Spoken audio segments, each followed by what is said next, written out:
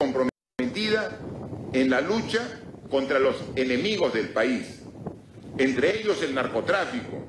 Al respecto, quiero anunciar que está en marcha la adquisición de 2 radares de última generación que permitirán fortalecer el control del espacio aéreo y luchar más eficazmente contra ese flagelo que tanto daño hace a la sociedad.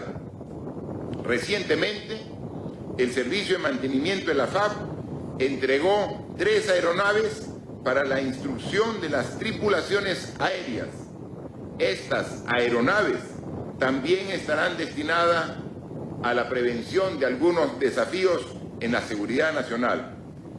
En el presente año se graduaron 42 nuevos pilotos, lo que permite cerrar la brecha de calificación hasta la promoción 2017.